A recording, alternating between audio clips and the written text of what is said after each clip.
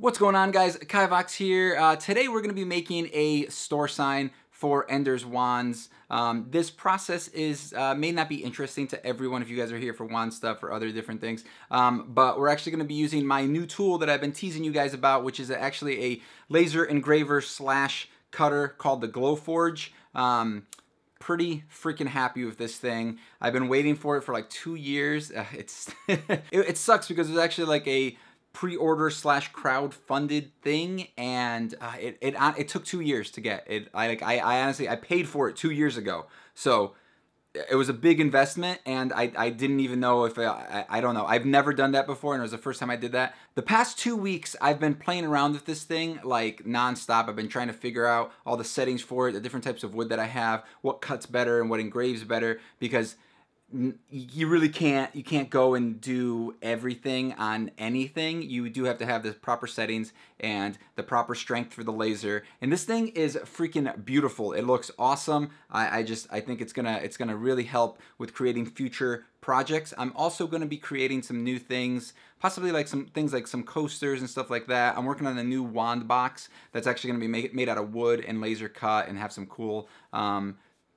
hopefully stuff printed on it. That being said, I recently mentioned that right there was the official store sign, and it is, but I took it one step further, made a cool plaque style thing for it.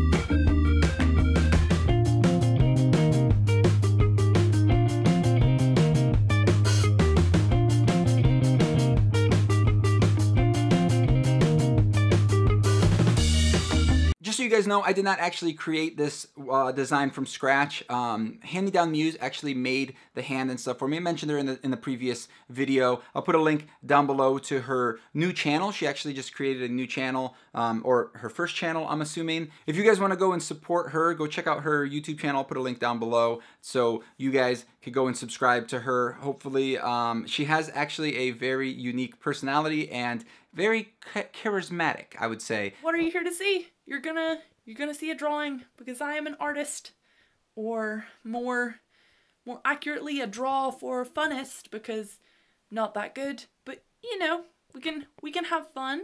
I enjoyed watching the videos. She's very goofy and funny, so definitely go check that out. If you guys don't want to subscribe, you don't have to, but just check out her channel. It's cool. She actually did a drawing of me, which was pretty exciting. I'm pretty happy with that. It was came out pretty cool. The other thing that was a little weird was my lips were very pink, and it almost looked like I was wearing lipstick, which, you know, nothing against wearing lipstick, but that's the only thing. So if you guys want to go check out me wearing lipstick, go check out her video because came out pretty good. That being said, this is what we made on the Glowforge, as you saw in the little time lapse prior. I had to take off the protective tape that I had on there. It's still a little bit tacky because I just sprayed it with the finish on it, so it's still a little bit shiny and a little bit tacky. It looks pretty good. I tied up some string to it. I'm going to be hanging it right there in the background. And I think the finish on it came out pretty nice. That about wraps it up for this video. Look forward to some more cool stuff that I'm going to be making on the Glowforge. Cool stuff like this, hopefully. And maybe I'll incorporate it into some wand making stuff in the future.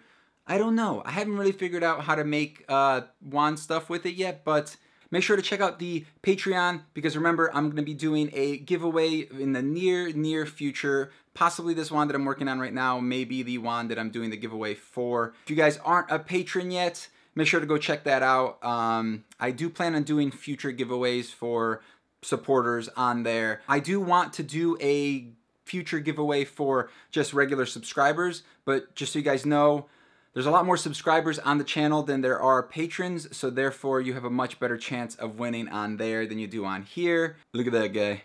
Anyway, the main reason I'm doing a patron giveaway is because I haven't given anything back to them yet, and I've had a few patrons on there that have been with me. I would say all of them actually have been with me from the very beginning when I first started, and I do want to do a giveaway, and thank you guys for being patrons and helping out the channel. You guys don't understand how much it actually helps. Also, just being a subscriber and watching the videos really helps too. So thanks to all of you, and let me go work on that wand that I gotta go make. I'll see you guys in the next video, hopefully with a new wand to show you guys. So bye.